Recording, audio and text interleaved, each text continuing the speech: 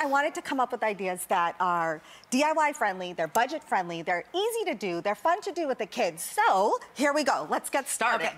All right, so right here we have the cork board that everyone's got one lying around, whether it's in your office, right, your home office, or whatever. in the cellar, or whatever. Exactly. So we're taking those leftover ornaments after we've already decorated the tree. There's always a few hanging around. And what we're gonna do is we're just gonna put some fish wire on so it's clear. You're gonna lay the cork board down on the ground and lay it all out the way you want. I mean, this is so easy. You guys, it's so fun, and kids love this stuff. So I would start from the bottom and work my way up so that we don't have any crazy overlap. It's just so easy, just like that. Whoops. So easy, just like that. Here, let's try that again. All right, There's no place left. I know, I took one out.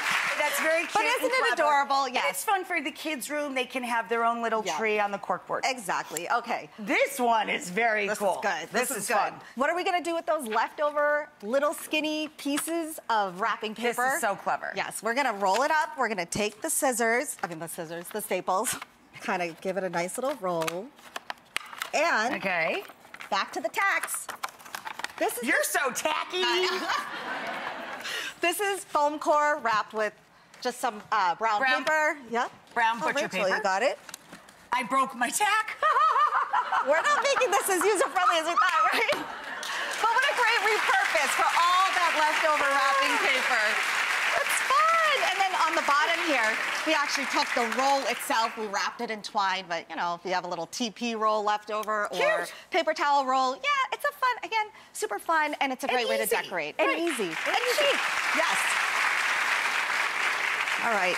And if you live in New York City or a big urban area, that's a fun idea for an apartment door. Exactly. Yeah. You know, just put some foam cord on the front door. If you don't want to be dragging a Christmas tree up, I don't know, however many flights of stairs. You know, I have lived in New York, oh gosh, 25 years now. I still don't have room enough for a Christmas tree. I decorate the windowsills and stuff.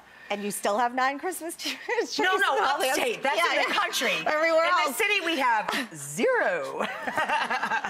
I want to see these Christmas trees. Okay, so here's a great idea for an alternative wreath. So they don't all have to be green, you know, evergreen wreaths. We're gonna take the mason jar lids, you know, these little rings here. I got a lot of mason jars in our kitchen. Everywhere. They're flat. They're always around. We drink out of them in the summer. Put hot toddies in them in the winter. We use them to give people gifts in. You know, your homemade cooking stuff. I don't know. She's just gluing. She just loves a glue gun. Well, you put me next to a glue gun. I'm assuming you want glue on this. No, I love you because she just loves a glue gun. So we're going to glue these together in a Christmas tree formation. Okay. And once we get them basically put together, we're going to take a little twine. I'm going to try this again with the ornaments. And we're going to tie the ornament around in each of these little loops.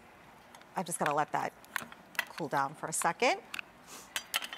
All right. All right, I'm sticking these together. Then what do I do? And we're talking about very, very inexpensive. No, what do we do? You just keep doing that. That's good. I'm going to take this. See that? She's like, you just keep doing that. That's fine. It's fine. You're good. Oh, okay. And then we're going to tie this together. And then you put a loop around them. Yes. And when we're all done, we are going to take this cutie little wreath and hang it. Isn't that so cute? Please don't fall. Please don't fall. She's like, please don't fall. Please don't fall. Don't slam the door. Yes. But you know, all of these projects, they're so cheap because it's a lot of leftover stuff. Yeah. You know, we're not spending a lot of money to do this, and it's just they're cheerful and it's easy. Fun. It's fun to do with the kids. This I love too. Yes. So this is fabulous, and everyone can do this. Such an easy way to decorate, not just your front door. You can do it to a tall leaning mirror. You could wrap up a big painting that's in your house if you want to bring that festive look inside the house. We're going to get some fabric that's all-weather fabric if you're going to do it outside. Cellophane works great. Just beautiful. Yeah, and then know that if you're going to wrap it all the way around the door, you want to do 2 times the amount of fabric, right? Right. So and otherwise it can't be too thick, too. You can't buy thick fabric or the door won't close, right? Yeah, exactly. Exactly. That could be an issue around Christmas.